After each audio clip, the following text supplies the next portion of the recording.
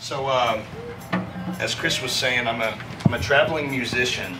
I grew up on a little farm in Georgia, in West Georgia. It's a really beautiful place. Lived there from age 5 until I ran away at 16. And I ran away and thought, what am I doing? This was a beautiful place. But it was a great incubator for a lot of ideas and a mindset that has influenced my life. Where I grew up was 90 acres of hay fields and swamps and oak and pine forest. And it was one of those kind of places where everywhere you went, you could feel eyes on you of people who might have been there before, and animals, and just the beautiful surroundings that I got to enjoy. And I wasn't raised with any kind of religion, so my first thoughts about spirituality came from simply observing nature. And there's still some of the key principles that I would say my thoughts are governed by. So growing up there, a lot of the people that lived around me were Baptist, Southern Baptists in particular, the type that get up and clap and roll around on the ground and anoint people with oil, and services are very lively. And I became curious about what they believed at about 15 years old and started attending their churches, and had some very beautiful experiences there. In the Southern Baptist faith, every service is ended with what they call an altar call. Maybe some of you have been to one of these services and seen that before. At our church, we had an old tall preacher that always wore a black Western suit. He had long white sideburns and a big white pompadour, and he was very lively. He was a very soft-spoken man, except for when he would preach. And he did what I called the Baptist bark. Anybody ever heard that before? You know, the Lord has gathered us here today. Yeah! Very lively, you know. And they would do this thing, the altar call, where he would ask everyone to bow their head and close their eyes. And then if you didn't know you were going to heaven, you would raise your hand, and you had the opportunity to come to the front and be saved. And I did this after attending their church for about a month, and it was a beautiful experience, and it changed my views up until that point, and it was very very nice. But after a couple of weeks or so, for some reason that I could never understand, the feeling faded. And I didn't know at that time that sometimes when we have a spiritual high that things kind of fade, and you know, maybe it'll come back in a different form in some different place. And a lot of people talk about different religions as different paths, but I think we all just walk whatever path we're walking, and it may seem like various paths at a different point in your life. But it left me with questions, so I started studying religion. A friend of mine gave me a book on world religions. I read it, was very fascinated by the little introductions that I got there to different ways of thinking that had never crossed my mind before. I went on to study with the LDS Church, became a Mormon, served a Mormon mission for 2 years in Ogden, Utah, and in Wyoming and other parts of northern Utah. And during that time became converted to the early ideas of Mormonism and became a fundamentalist. And that came to a point where I think the breaking point was when I was meeting with a temple worker in his home in Bountiful, Utah, and he brought out his 2 daughters and asked me to marry them, and wanted me to help him start a kind of a utopian community called a United Order, where everything is shared in common. It's an early Mormon idea. Great idea, great theory. Moved on from Mormonism, studied Tibetan Buddhism for a number of years, and from there have just picked up whatever books I've come across. And it's kind of come to a point where I don't think there is an absolute way of seeing things that this is the truth, that you can pinpoint it, you know, by a certain set of words. But I think that there's beautiful things in all different types of practices. And I would say at this point that me personally, I get my best edification from nature. The little bit of free time I have, I go out on the desert here, and I hike and I swim, and we live in a place where it's very easy to feel invigorated. I do about 330 shows a year. As this says before, I've hitchhiked about 8,000 miles all through my early 20s, all around the country, rode Greyhound buses all around, and have just kind of lived a life where I've done as I've pleased. And for the last about 5 years, that's meant playing music full time. And so my wife is over there, her name is Becca, and we travel around in a van with a little puppy, and we play music. And when we're not on the road, we live over here in Washington. This week I'm giving this talk and 2 others at the Sunstone Symposium, which is a big Mormon conference in Salt Lake. I'm very excited to speak at that because I've been hired to give 2 talks.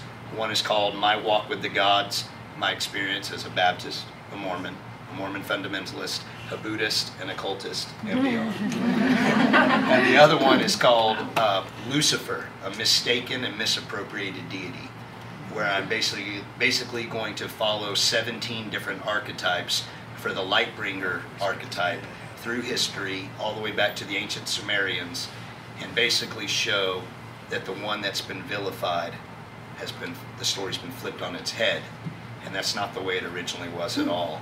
And it's interesting to see how that influenced early beliefs around the world.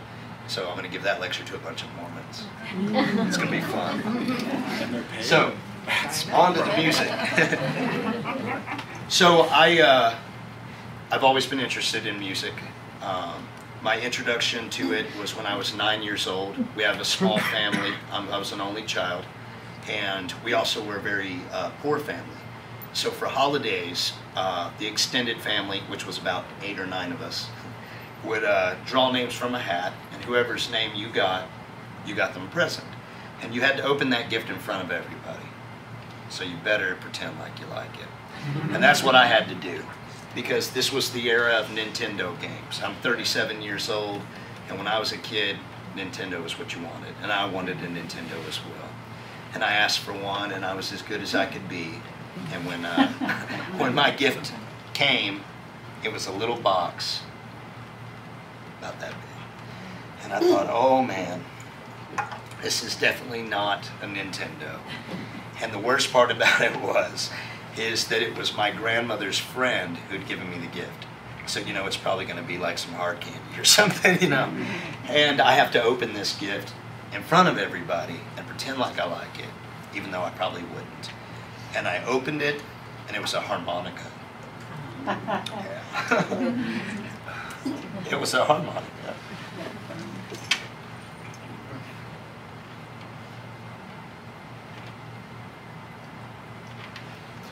I remember the old lady, she looked at me, and she did that kind of, you know, that like she knew something I didn't know. And I took my harmonica, I said thank you, and I walked into the other room, and I kind of blew into it a little bit, and I thought, man, this sucks. Harmonica. But I worked on the hayfields, and whenever we got a break, we'd go sit in the sun, in the shade, and my mom would bring us out sweet tea, and I'd play my harmonica. And I learned to love it.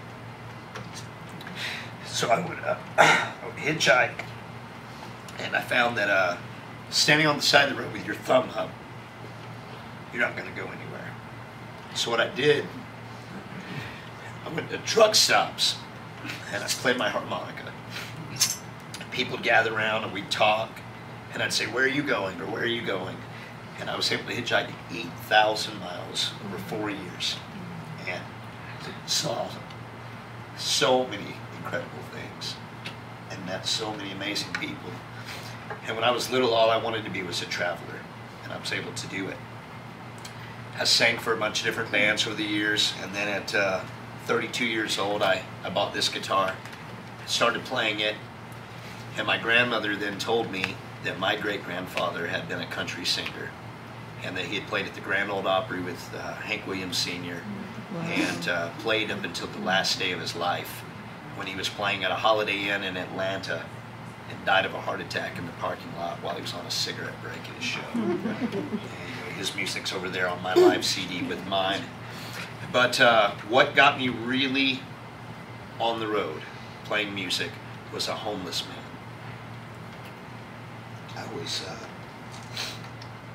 I was in Salt Lake, and I used to live by Pioneer Park. And I was walking by on a spring day, and I saw a middle-aged black man in a black chef's uniform meditating under a tree. And everybody around him was drinking mouthwash and fist fighting and doing drugs. And this man's just sitting there, just totally calm. And I went over and talked to him after seeing him for months and months. And I sat down and waited for him to open his eyes, and he did. And he had a beautiful smile. It was just one of the most peaceful looking people I'd ever seen in my life. And I said, "What's your story? Why do you sit under this tree and meditate every day?" And he looked at me with that smile on his face, and he said, "Oh, I'm dying." And I said, "Oh, you mean metaphorically, right?" He said, No, I have cancer. I'm very sick." And I said, "I'm so sorry to hear that." And he says, "Oh, yeah. Yeah, me too. It was really horrible news when I first got it." And I said, "Well, how did you end up here? Why the chef's uniform?" He said, "Well, I was a chef in Las Vegas. He was originally from Compton, California. And his back had been hurting for a while, but he had no time to stop and look into it. And after the pain got so severe, he finally went to the doctor, and they ran some tests. And that's when they told him, 'You're not. You have cancer. And it's too late to do anything about it.'" He went home, and he said he destroyed his entire apartment. He punched holes in the walls, flipped over everything he owned, just destroyed the place in a rage. He felt so cheated. And then he fell on the ground, and he sobbed and cried until he passed out. And when he woke up in the morning, he had two problems. He's dying, and now he has no self-respect. He looks around, he sees all the chaos, and he got up. And he said he didn't know what he was doing, but he just walked out the front door. He says, "I left the door open, and I just walked away." And he started hitchhiking. He'd never hitchhiked before. He ended up a few days later in Salt Lake in Pioneer Park. And he said he saw the sun coming through the trees, and it was the first time he'd smiled since getting the news he was going to die. He decided he was going to sit down on the ground, and much like Buddha had done thousands of years before him, he decided he wasn't going to get up until he was over his fears. So he'd been sitting there for about 3 months. I met him. And he asked me, he said, "You're pretty young right now, but one day you're going to die." And he said, "Where will you be when that time comes to die?" And I said, "I have no idea." Shortly after that, I went on my first tour for a month from Utah to Savannah, Georgia and back, and met up with him again. At this point, he was pretty frail, pretty sick, but he was still smiling, still sitting under his tree. He says, "Well, what now? What do you think you're going to do? You've already quit your job, and you went on the road." I said, "Well, I think I'll practice guitar a little bit longer and maybe one day play some more shows." And he said, "No, don't be a coward. Go out there and play music. Do it like your great-grandfather did until you die." So I wrote this song. It's on my live album. It's called "If I Could Die Anywhere."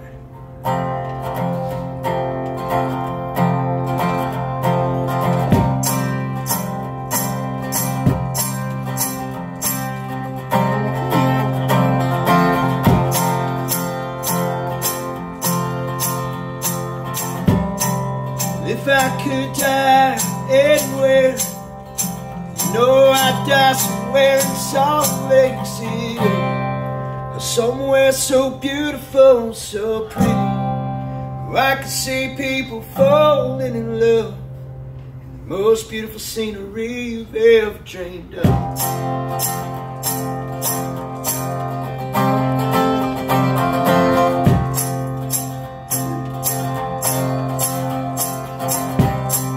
If I could die anywhere, you know I'd die somewhere in Pioneer Park, where I saw a young girl sharing bread with an old man in the dark.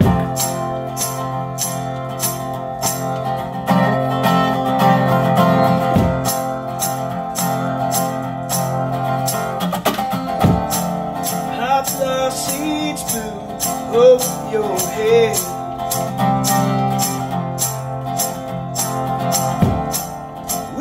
shared love, it was not yet dead.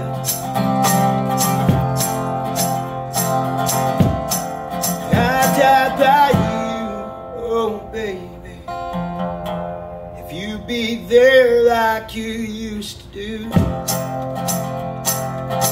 Oh, like you used to do.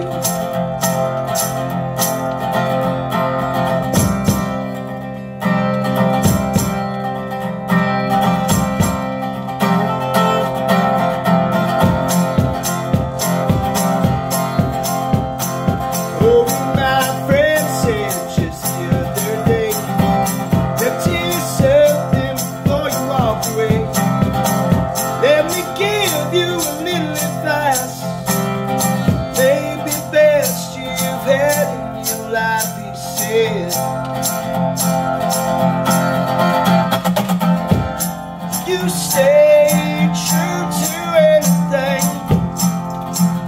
Well, if you stay true to anything, let it be the wide-eyed wonder of a child.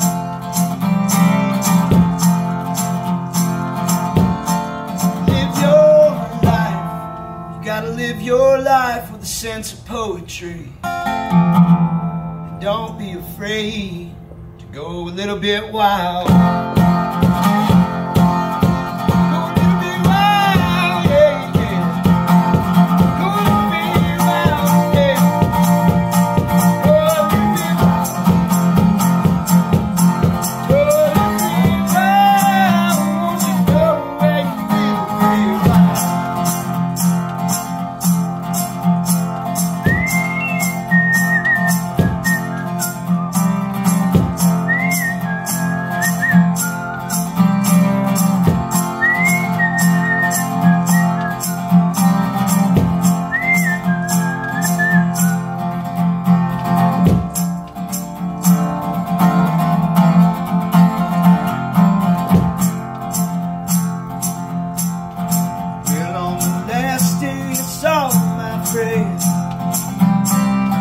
Before we went away,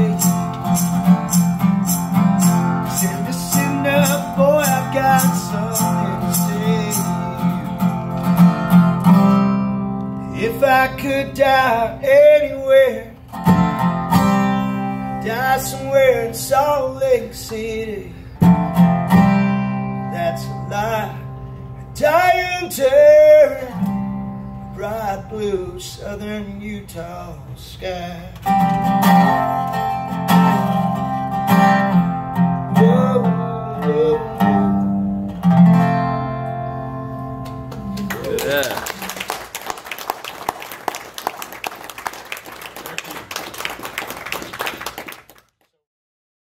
So that's what I've been doing. Just been on the road playing music. Like I said, I do about 330 shows a year.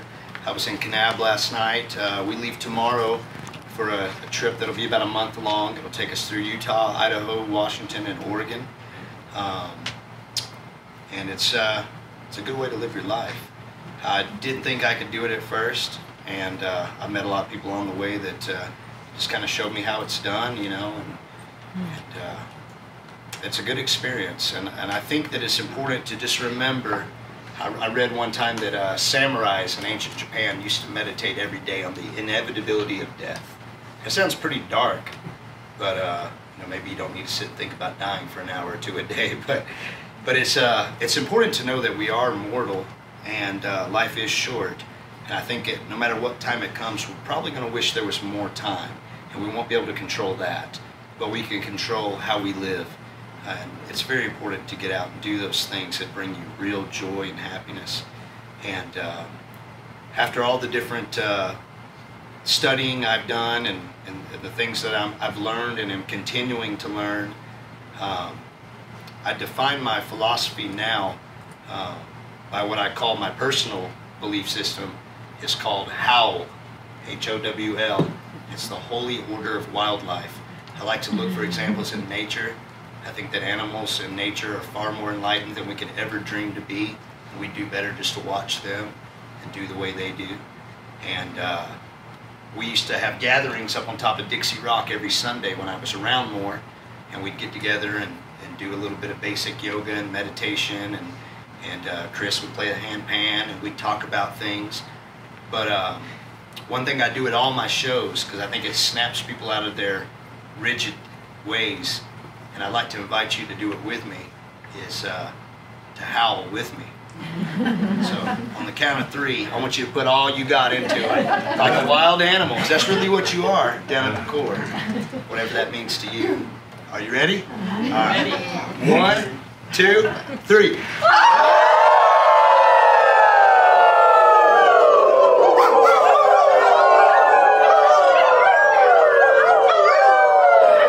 Feels good, doesn't it? Yeah. So I recommend next time it's a real pretty southern Utah night, go out somewhere, or in your backyard, whatever. Just do it quick. They won't even know where it came from. Get in a couple good howls. It's good for you. It's good for you. It gets you out of thinking like a normal person, and it's just liberating and exciting. I do it all the time, just driving down the road. You know, out here you see a lot of beautiful stuff, and that's just kind of my go-to reaction. And the motto of howl, I don't claim to know anything, and I don't think any of us can truly know anything for absolute certainty. And the motto of howl is, I am constantly in awe of the great mystery which surrounds us. To me, that's been the most healthy spiritual summation of beliefs that I can have. And I do have some just simple flyers and things over there, and copies of Utah Stories magazine. I write for the magazine. Those are free. I've got other stuff as well if you're interested. And thank you so much for having me. Sorry I cry like that, it just happens. And it's been a great pleasure, and I hope to see you again. Thank you.